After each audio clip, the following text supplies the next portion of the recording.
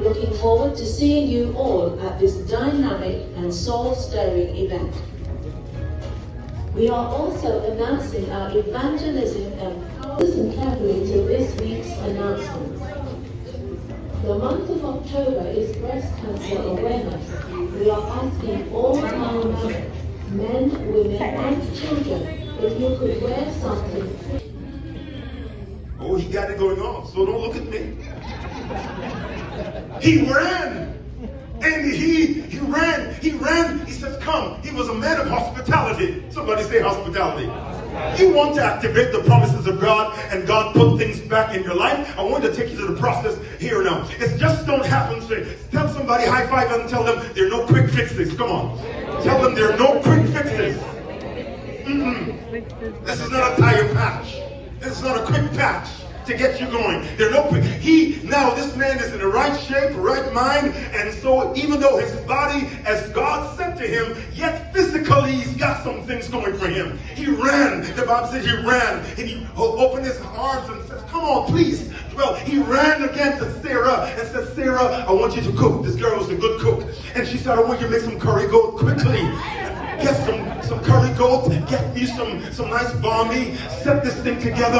I'm very serious. I feel like she said he dressed, the Bible said he dressed a young lamb, and he was able to get that thing together and entertain. This is a man of hospitality. Before God's promises can be activated in our lives, we have to be hospitable. Amen. If you don't entertain God, don't entertain people, have no time and guess what I'm saying? The promises of God comes with those that God sends to you. He can magnify, he can send it. We're so close to the times and we want things from God. Did you know the Bible says sometimes you entertain strangers, you entertain angels? Hospitality back in the East there, the angels show up 3 months before and then came again 3 more months. And within that 3 months time, they had some visitation from God. When God is getting ready to put things together, there will be some suddenlies in your life. There will be some visitations in your heart and in your home. This season, in this final quarter of 2023, I declare over you on this day that there's going to be some visitation. Not just visitation for visitation's sake, but visitation that will turn into habitation. Somebody say, God is moving my visitation. Me from visitation to habitation. He just don't want to visit us. He wants to live within us. Christ in us, the hope of glory. Come on, give him praise. The question is, can God fix this problem between Abraham and Sarah? Humpty Dumpty sat on the wall. Humpty Dumpty. Have a great fall. And look what happened to Humpty. He cracked up. Humpty Dumpty had a great fall. So they took little Humpty Dumpty now. All the king's men came. Come on, let's see if we can put these cracks together, these broken pieces together. And all they realized, no. And so why? The first thing I want to remind us today is this.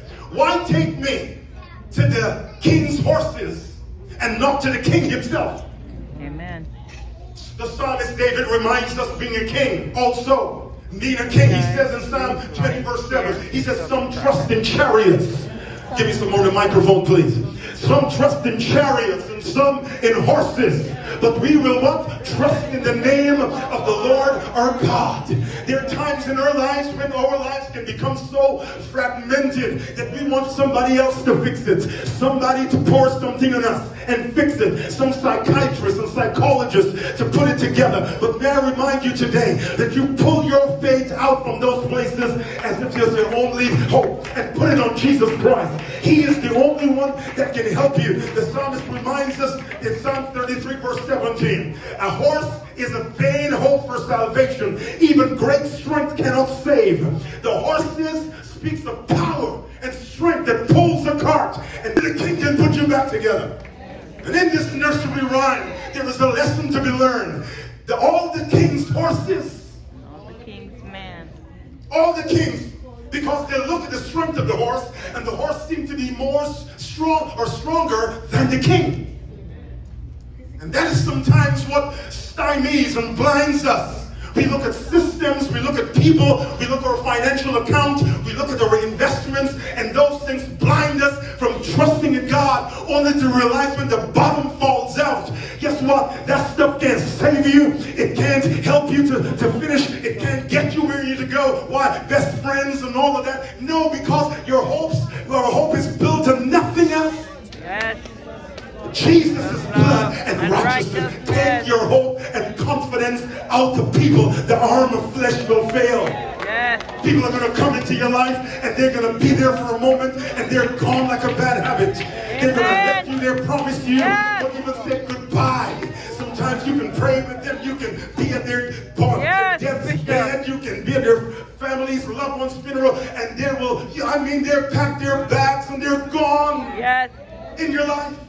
Amen. This is the reality of a life where men will come into your life, love you. You're the best thing since sliced bread. They see the twinkle in your eye. And guess what? That same love relationship that you put, that's why some women can't put themselves back together. They're so fragmented. Why? Your hope and confidence has been in men so long. They're your knight in shining armor. They're everything to you. They allow you stop. You used to be involved in church, singing, praising, cleaning, doing something. You meet a man, all of a sudden, you're gone on the beach on Sundays. You're gone, tipping to the tulip. That has a good time, but where is your passion for God? Where is your faith in God? And when the bottom falls out, then you're back in church. Oh, sweet Jesus, help me. He loves you. He cares about you. Stay with Jesus. It's same thing with men. Serving God, playing the music, serving, preaching, teaching, Sunday school. All of a sudden, somebody comes in your life and pulls you away from there. You put your trust in the king's horses and in the king's men. But not by God. Still, when you're broken and fragmented, they cannot help you. Amen. Or even imagine, according to the power that works, somebody shall fix it. Hallelujah. Hallelujah. God said to God, by this time next year, I'm giving you a timeline. When God says things like that to you, He wants you to live in a season of expectation. First, we know it's not immaculate conception, so Abraham and Sarah had to get busy. And with doing such, there was an expectation of fulfilling that which God is able to fix things. What fix your life before that? I know the plans I have toward you. Plans to prosper you, not to harm you, to give you hope and a future and expecting it. So I know how long this job is going to last. Abraham, about this time next year. God knows. Somebody high five somebody. Tell God knows. I know what to do. I've got one egg reserved for Sarah. One egg. That's all you need, Abraham. And I'm going to give you the unction and the junction to function. Amen. One egg. I've got one egg reserved. Don't people talk about freezing the eggs these days? Yes, since back then, God froze sin. God restore unto me the joy of thy salvation. Then will I teach sinners your way, and they shall be converted. Somebody shall fix me, Lord. Fix me. Some of you are sitting here, you're broken, you're destitute, you've been hurt and abandoned by men, by family, by friends, by loved one, church folk, all of that stabbed you in the back. You're walking with hurts and brokenness, fragmentation in your soul and your body since the last broken relationship. You're broken up, you can't trust again. It's hard for you again. But I pray in this month, in this time, that God will fix you. My God, we're in the Humpty Dumpties here today, walking around, to going to all the king's horses.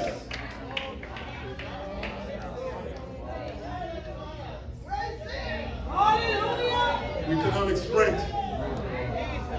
What are you going to do if the government shuts down?